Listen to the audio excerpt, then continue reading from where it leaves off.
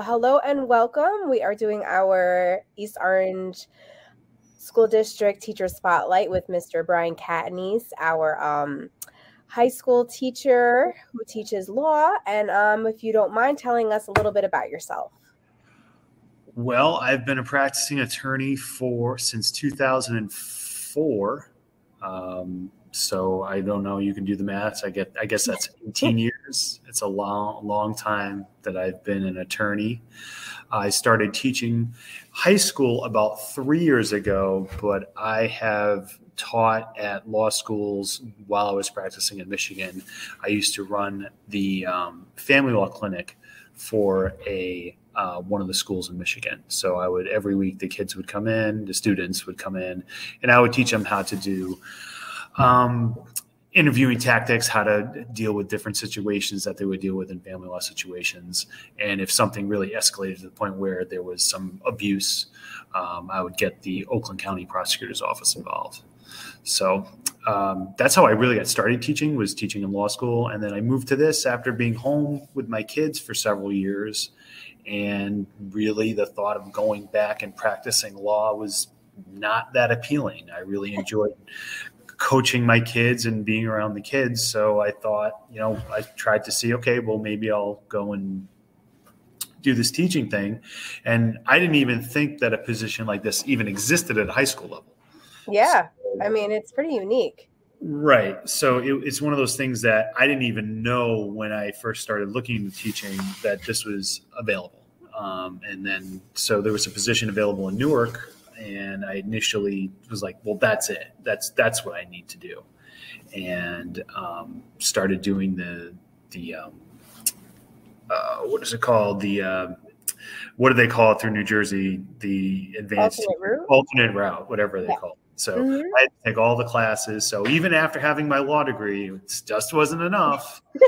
Simply just, that's not enough. No, it's never enough. You never stop learning. You may need to have some more degrees and more numbers or whatever after your name.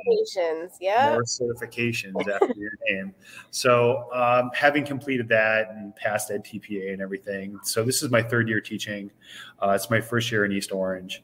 I was brought here, Dr. Tyler and the superintendent interviewed me and really wanted to see what I could do to kind of expand the law and public safety program to be something that not just as, okay, well, we offer this. It's like kids want to do. They choose to go to East Orange. They choose to go to campus to get this certification and experience the whole program. That's amazing. What is your go-to instructional strategy that you think really maximizes your approach to the students? Like how they can really internalize everything you're trying to teach them? Well, it's old school. It's really the Socratic method. Open-ended question, put the kids on the spot and make them think. I mean, to me, specifically for my course, it really gets you to that fourth and fifth level, higher level thinking, because you start changing situations and factual situations, which end up changing your application of the law, which in turn makes the kids think and analyze and apply things and do that higher level thinking on the spot. Like, oh, what if this person didn't, even though this person didn't say something, and had they been asked by a police officer, what changes? Oh, well, and so changing things on the spot like that and open-ended questions are really my go-to after my little direct instruction. And then, I mean, other than that, I really make sure the kids are able to work with each other. I mean, yes, this is a law class, but it's a professional class. I don't expect every student to come out of my class wanting to go to law school, but I expect them to know how to treat each other professionally. And so the goal is not to create 100 lawyers. The goal is to create 100 professionals. So being able to work with each other, being able to work well in a group setting, so you and I know that you don't get to choose who you get to work with. No, you don't. You don't. So you are very much put on the spot to be able to, that is a learned skill to be able to work with other people. Yes. So being able to, it is something that I stress every day, is that you Mm-hmm. have to respect everyone. You have to treat, that's rule number one. I have 2 rules in my class, and that's rule number one, which encompasses a lot. Right. So that's the 2 things that I really go. I mean, like on the spot, open-ended questions, and having the kids be able to work together professionally. So those are my 2 things. If they can interact with me and then open-ended question, Mm-hmm. interact with each other, then I'm doing the right thing. That's great. That's awesome. I mean, they can take that skill, like you said, throughout their whole entire life in any career, which is amazing. And just a final question, so I don't keep you too long. What is one or a couple highlights of this year that you shared with your students, like in terms of visitors that you've brought in to really maximize your instruction? So we had Judge Warwick come here. She is the municipal judge from Newark, and she actually just lives around the corner. Oh, So wow. she helped me last year when I was in Behringer. She helped do our mock trial presentation at the end of the year. I invited her to come and speak, and she helped our mock trial team with their opening. We did, when she was here, we did direct exams. So we both were able to use the courtroom and analyze the kids' direct exams, what they need to work on, how they need to present themselves, how they need to draft their questions.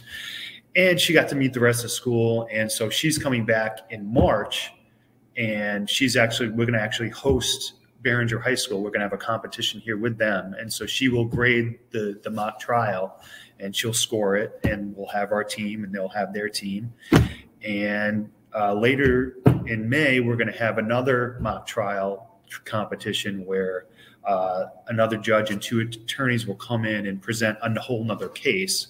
But what the kids don't know is that they're not going to do it. The attorneys aren't going to present it. They're going to do it. So the attorneys, Oh, wow. will simply help them present the case Mm-hmm. rather than watching the attorneys do the case. They're going to do it, and it's simply the prosecutor and the defense attorney that they send are simply going to assist the students run their trial. That's going to be an amazing experience. I mean, even for the adults to see. You know what I mean? Like, you typically Yeah. don't get that experience until you're in law school. Yeah, and I have Kate Monagle. She's a mediation attorney. She's coming next week. And then I have Vin Roldan. He's a bankruptcy partner at another law firm. He will be coming in February. And then March is Behringer comes here. And then April is the mock trial competition. So every month I'm trying to do something where someone comes in, or we do something that's beyond just school. Yeah, that's amazing. That keeps them coming to class and wanting more. So I applaud you for that. And East Orange District thanks you for all of your efforts. Yeah. And we're really, really lucky to have you. So yeah, the one fun thing is so the last period was my freshman period when Judge Warwick was here, and one of the kids broke a rule in class.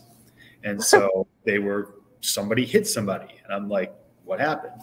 Okay, guess what? We had to try. And like impromptu, the judge and I, she was the defense attorney, I was the prosecutor. And one of the kids got to be the judge.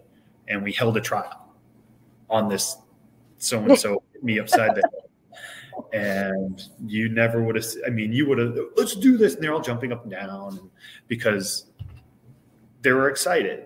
Yeah, I mean, it's on the spot learning. You can't get any better than that, especially when they can't wait to participate. That's like when the energy is like at its full level, you know? Yeah, who wants to be in the jury box? And they dive to get in the thing. Aw, that's great. That's awesome. Well, thank you so much. And hopefully we'll see more of you. All right. Okay, thank you.